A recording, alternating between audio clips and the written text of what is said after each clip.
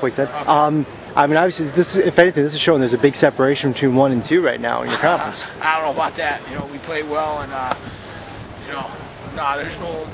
there's a lot of good teams in the conference. Massac and Pomperaugh, Stratford, Newtown are all good. We just felt good. We played hard, and we were able to get out with a victory. I think something these guys learned today is that anything can happen any given week. Your record really doesn't matter in this league. Yeah, well, we just try to prepare each week for the team and see how we can do. We felt like we were ready to play. The guys came out and played real hard. Is it safe to say you guys are a proverbial well-oiled machine now? I mean, I didn't see you guys. For you guys to say. We don't know. We just try to win one at a time. We're not going to label ourselves anything other than a football team that plays very, very hard. And your kids are playing like they've been there before. They've been in the championship before. Obviously, yeah. They're not.